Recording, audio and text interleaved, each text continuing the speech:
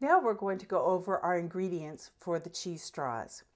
You'll need a very sharp cheddar cheese. I prefer a white cheddar because then the straws don't have an orangey tinge to them. You can use orange cheddar, but make sure it's a very strong and very sharp cheddar cheese. You'll also need some dry mustard. That's very important, and a good quality one. You'll need a stick of room temperature butter. I prefer salted butter rather than unsalted butter.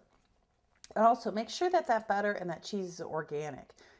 It'll taste better and you'll thank yourself and your guests will thank you later. Some salt, some cayenne pepper, some flour, and some water.